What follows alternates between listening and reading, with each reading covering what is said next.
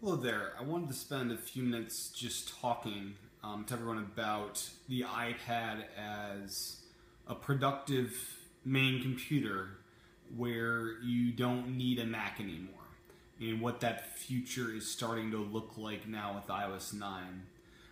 So I've been doing this for the past couple days here, and I've been using the iOS 9 betas. But now that iOS 9 is rolled out and the app updates are coming, I've been getting a glimpse into what the future could look like, and it's quite nice. I'm using an iPad Air 2 as my main computer at work. I've done that since iOS 9 came out, so I've had 2 full work days on that setup, and it's pretty awesome. So I have a standing desk, and I work standing up, and I've got a little stand for my iPad, and I use the Apple Bluetooth keyboard with it. And with iOS 9, the keyboard support is just outstanding, and it's only going to get better as more and more apps start to utilize that functionality as well. So what the keyboard's enabled us to do now with the iPad is to make navigation fast and speedy. I can use the familiar keyboard shortcuts like Spotlight to jump in between apps.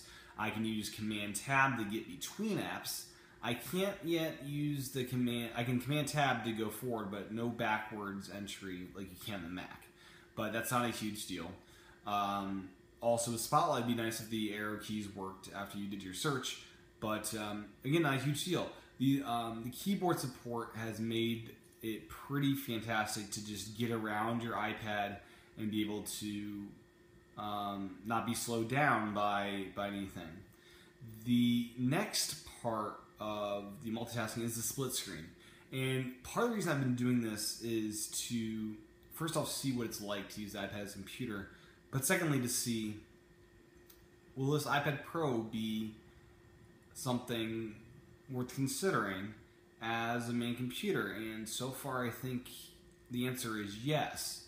One of the things that I was delighted with the other day at work was I was able to be watching a webinar on Internet of Things in the industrial workplace in picture-in-picture mode while taking notes in a kind of iPhone-sized app on one side of the screen while doing work on another thing on the more fuller screen part of the iPad.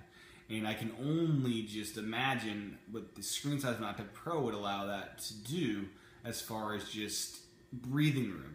And even on an iPad Air, that was a great experience with the larger screens being even better. So you are able to do 2 to 3 things at once. You're able to be educated with, educational videos or whatnot while working on a main app and having a reference app next to it. And that is really all I need to do at work as far as apps open at the same time. And in fact, I've noticed myself being more focused on the task at hand because of the focus on you've got this one app with this one reference app, and you're working on that thing. You are focused on that one thing. There's not a billion things in your face perhaps getting in your way, where on the iPad metaphor of multitasking, it really just gives you what you need to work on.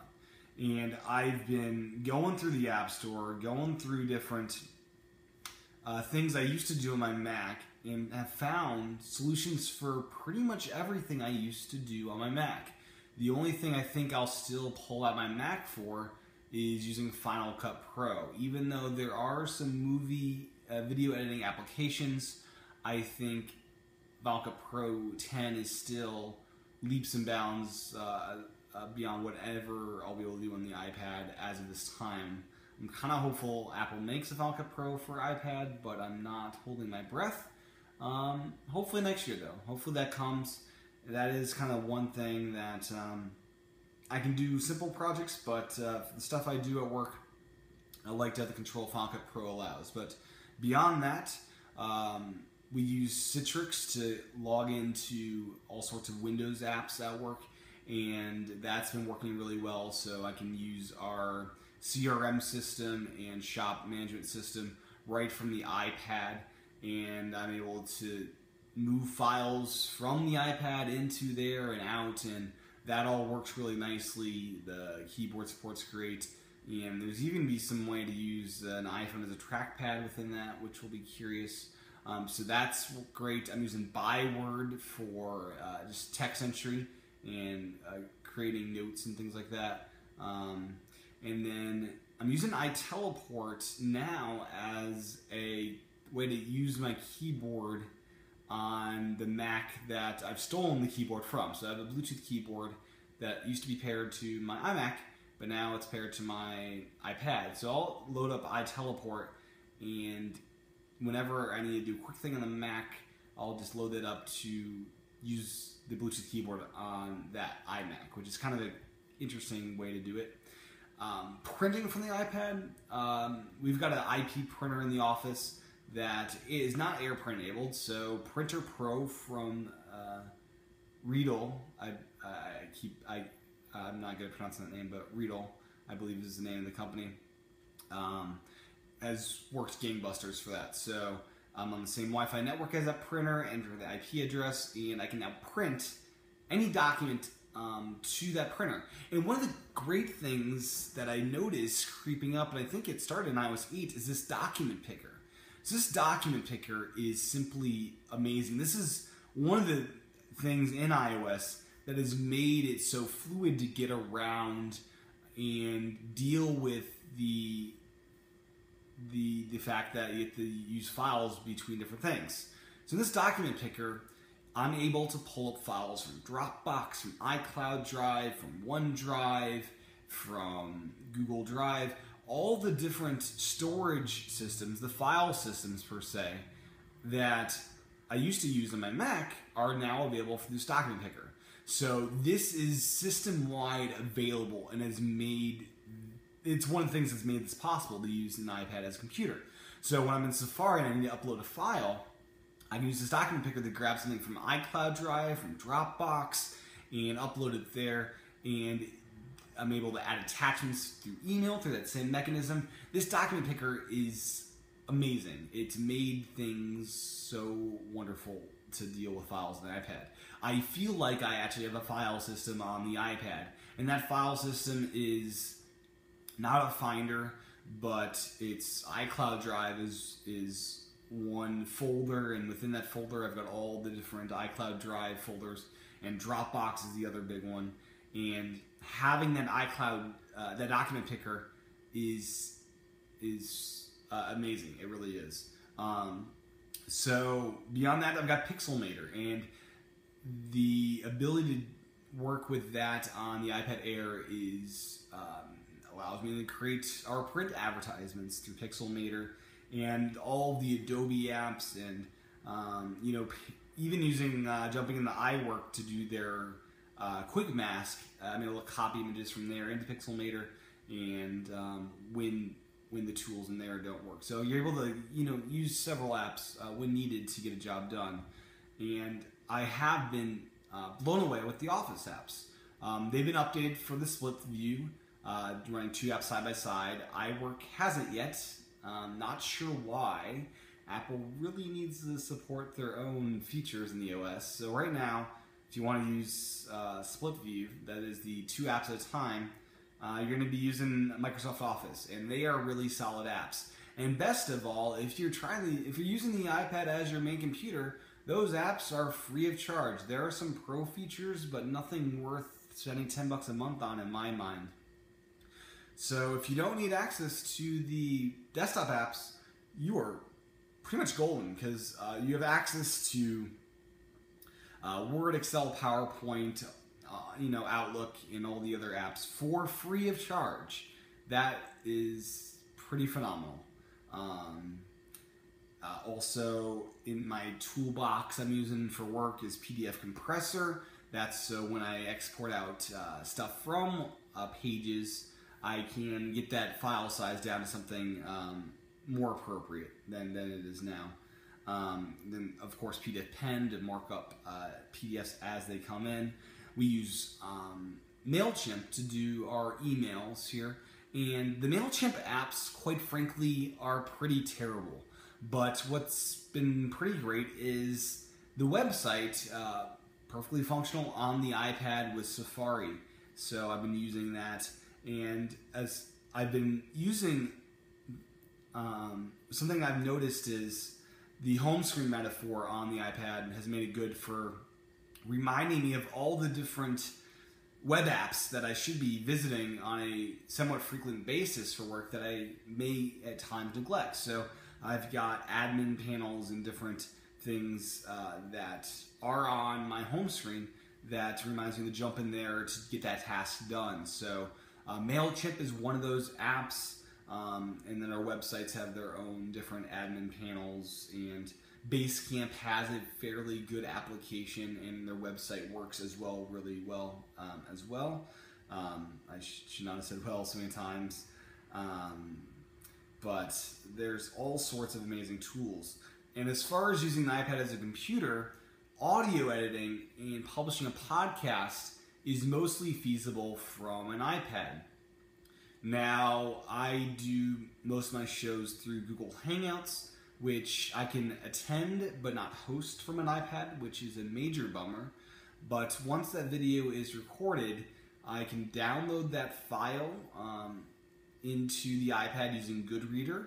I can extract that audio from that video using an app called the Audio Extractor. Works really, really well. On the Mac, I would have used QuickTime to export that as an audio file.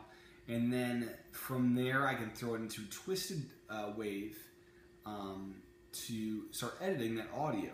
And I'll use Audio Share as a kind of hub of different bumpers and things required for the podcast. So I've got my intro and outros and things like that. Then I'm able to copy into Twisted Wave from there. And it all works really well. I'm able to upload right in the Dropbox from there and do all the audio work right from the iPad. So the only glitch and hang up I've got is editing the RSS feed, and the iPad file system is different from the Mac file system, and the file system required for RSS feeds is the Mac one. So that is a stumbling block I have not found a solution yet for. If you're using Libsyn though, direct upload from the iPad would solve all that, and you wouldn't need to deal with creating the RSS feed. So there's definitely ways around that for sure. There's also a lot of image editing applications that are going to come in handy as I do this. So my consensus after using the iPad for a couple days here, and I'll learn more and more over the next couple weeks and months getting into the iPad Pro once that comes out, that I'm pretty sold on this experience. It's allowed me to be more focused in on the task at hand. It's really great to just, when you don't need the keyboard, just grab your iPad to get some stuff done. When you get called into someone's office, to grab your iPad, and you can be going through quick emails as you're in there. And the flexibility and mobility of the iPad really shines. So the iPad Pro, I think, is going to be a really solid device for a lot of people. And I think this is just stage one. That in a few years, it's going to develop even more, and some of the things that are a little bit cumbersome will become really fluid, really fast, and it's an exciting future because we've got this iPad starting to finally develop as something different from the iPhone, and we have the Mac existing and will be around for a long time, but the iPad is I guess dare say the next personal computer for most people, I'd say. And iOS 9 brings it there and does it in a really intuitive way, and a way that people may become more proficient using computers. Something I didn't mention is how awesome it is to just hold down the command key and seeing all the keyboard shortcuts available for that application. So as you're using applications, you're able to learn the keyboard shortcuts that you need to use, and it's pretty great in that way. So the iPad is a full computer. I am sold. I'm excited by this future, and I will be getting an iPad Pro as soon as they are available, and 128 gigabyte cellular, please. So I'm really happy with that. I don't think a smart keyboard cover will be in my future. I love using the Apple Bluetooth keyboard, and I will probably just get the regular smart cover, as Apple said they're going to release for that. And yeah, that looks pretty great. The pen is something I'm not even sure if I'll get on day one either. I probably will get that at some point, but for what I do, a pen may not be necessary, but I'll probably end up with one. Now, the curious thing is what I will do with, I've got an iPad Mini 2, and I've got the Air 2, or iPad Mini 3 and the Air 2. So, as I get the Pro, I'll be curious how my uses of these devices will change. And if it will make sense to actually have the iPad Pro always on my desk as a desktop kind of iPad, and use the iPad Air alongside with that, or what I'll do. So juggling around 3 different sized iPads, I'll be curious what happens there. So that'll be another topic of discussion for a future segment. So thanks for watching this video about using the iPad as a main computer. I think Apple's done a really good job with it, and I think there's some more that can be done, but overall it's a really good first step. And feel free to submit any questions in the comments or send that feedback in. My Twitter handle is @tchaten, and would love to get the conversation started about using the iPad as your main computer. Stay tuned for more discussions like this. Bye-bye.